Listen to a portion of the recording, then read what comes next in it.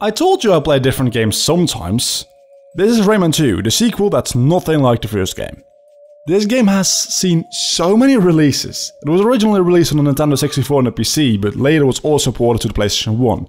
Then, it was also made into a PS2 game, which is just generally an upgrade from all the previous versions. Then there was a Game Boy Color version, and the Nintendo 64 version got ported to the Nintendo DS. Then the Dreamcast version was ported to the iOS, and then, to end things off, there was also a 3DS version.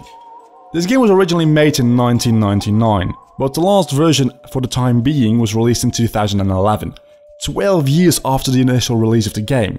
So, with so many versions, I think it's a good idea to point out that for this video I played the PlayStation 1 version of the game.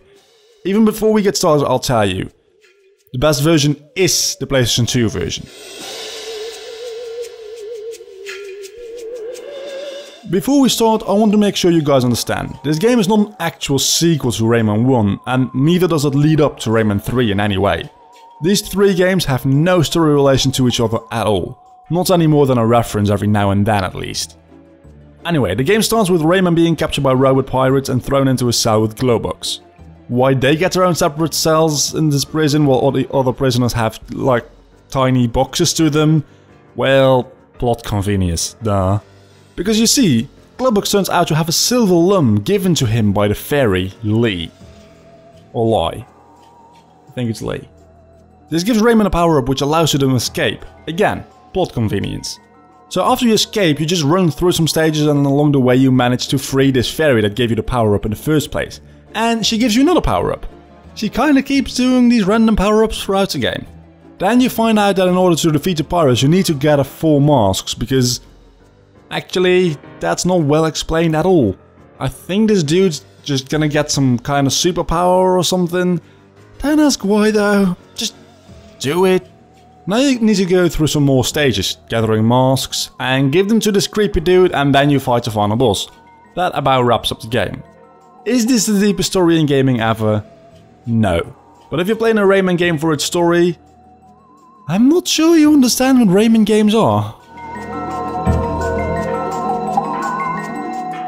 The game doesn't look that bad actually. I mean, for a PlayStation 1 game, it's probably in the top tier of graphics. It's not quite Crash Bandicoot or Spyro the Dragon levels of looks, but it's close. The stage design is awesome. Usually when a game lacks vibrant colors, I tend to complain about it. This game on the other hand uses a lot of bland and boring colors to give an uneasy vibe to all the stages. It makes you feel like what Rayman is probably feeling like. Unsure what you're doing, where you're going, or if this will all be worth it.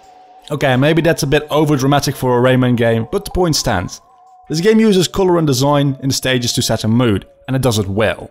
Music, again, is very good. Not particularly any classic songs in here, but the same with the design of the stages, it makes you feel a certain way. It's not something you listen to on its own.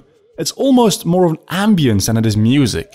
It enhances the experience and it is used as an actual artistic tool rather than just adding music cause that's what you do. Altogether, I can only be positive about the way this game presents itself.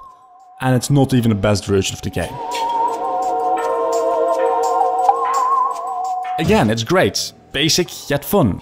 You can jump. I mean, it would be a bit of a boring platform if you couldn't. But you can also shoot, I don't know what they are. Balls of lights? And going through the game you can get certain upgrades. For instance, charging that attack of yours or being able to hover above lava.